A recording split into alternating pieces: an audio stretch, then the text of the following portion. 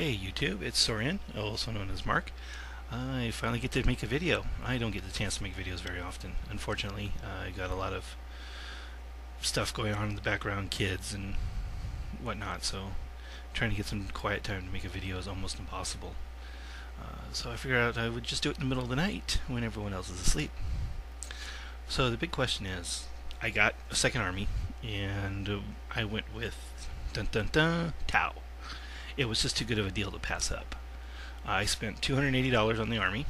For that $280, I got 5 tanks, 11 crisis suits, 4 broadsides, 4 piranha, 60 fire warriors, 24 Groot, 4 stealth suits, and 14 pathfinders. Generally, I thought it was a pretty good deal, and unfortunately, I've bought some more stuff since then. I've bought another hammerhead, so it gives me 6 tanks altogether, and with various upgrades and I have all the options now for all the hammerheads. I bought some forge rolled pieces. I bought a TX42 conversion kit for one of the piranhas. I bought a XV84 crisis suit kit, which I'm going to use as one of my commanders, which is just a really cool kit. I mean, if you're playing Tau, you got to get one of these forge rolled kits. The arms and the legs are completely posable, so you can do whatever you want to with it. You're not stuck with just the bent arms and the straight legs. And then I also bought a plasma cannon turret for one of the hammerheads, and it's just a cool looking piece. I don't think very many people have one, and I think it's going to stand out. So it's been 2 months now since I bought this army, and I got actually most of it painted already. I didn't really do any highlighting or shading on the tanks and the crisis suits, but I have on all the infantry. And of course I made one of my patented blue foam carrying cases in the Black & Decker $15 Walmart toolbox. The blue foam I get from work, that's what Seagate ships their hard drives in. So that's what I use for my Warhammer stuff.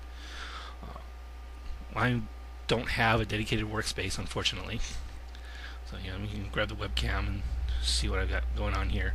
This is just my desk in the living room right next to my TV. So this is what I got going on here. I'm working on another unit of fire warriors. I've got 30 fire warriors painted so far. So just 2.5 units, obviously. And this is my next unit I'm working on. I've gone with a blue and gray paint scheme on all my stuff. This is actually the main color is Fenris Gray, which is a foundation color. Unfortunately, this webcam is manual focus, so I can't really do any details. With Adaptus Battle Gray and Astronomicon Gray as highlight colors, as accent colors. This is my workspace, just right here at my desk. So there's my TV. So the TV's always going on when my kids are watching TV or the wife's watching. So that's why I can't really make videos, because basically I have a living room and bedroom. Not much room for a dedicated hobby space. Here's my toolbox. This is what the toolbox I use. I've got 2 for the orcs, and now 1 for this. So over here we got gun drones. Drones. I've got a lot of drones here.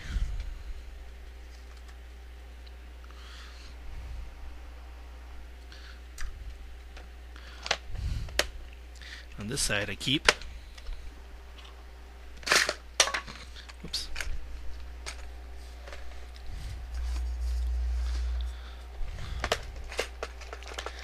I should say I have magnetized absolutely everything in this army. Get this thing open.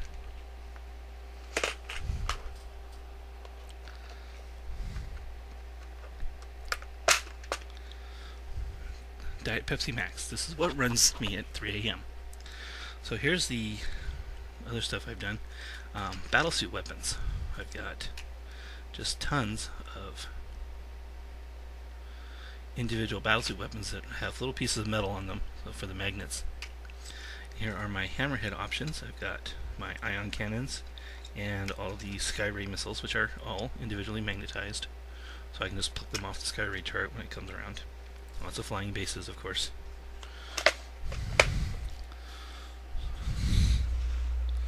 Let's delve deeper into the Tau. Tau Codex, got that for free.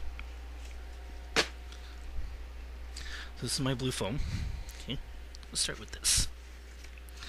Here's one of my hammerheads.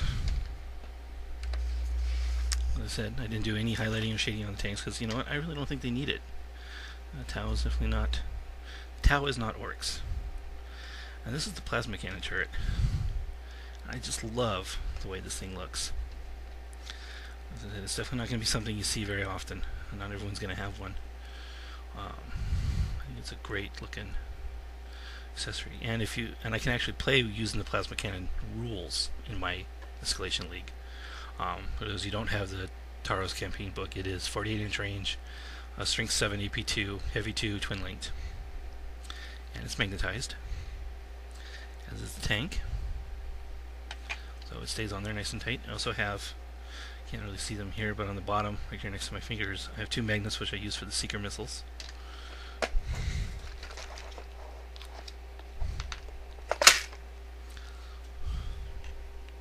So we just grab one of my regular Seeker missiles.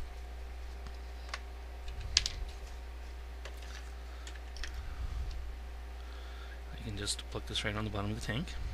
It stays there.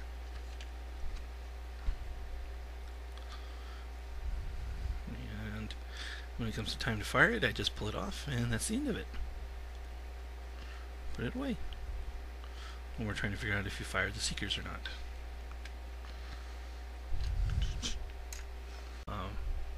Just to see the basing I use, it's a Gale Force 9, it's called a Marsh Blend, and I think it looks great. I've got one of my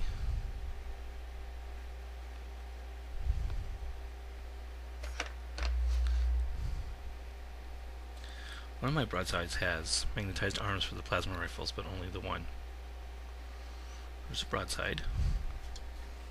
Here's one of my crisis suits.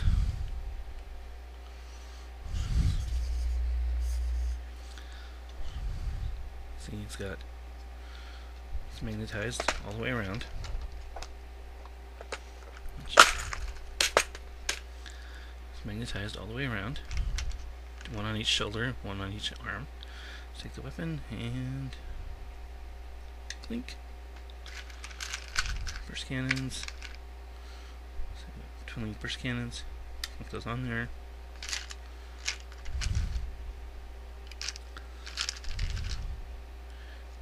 Put the target lock on the arm. All kinds of fun things.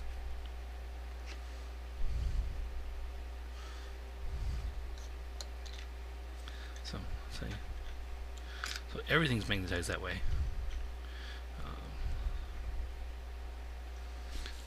This is the one piranha I've done so far.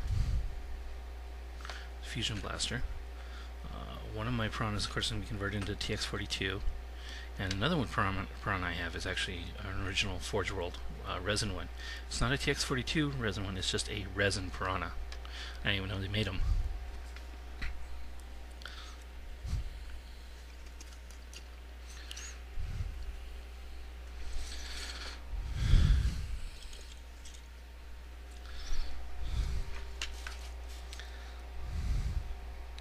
Here's one of my stealth suits. Now I did wash and highlight the infantry.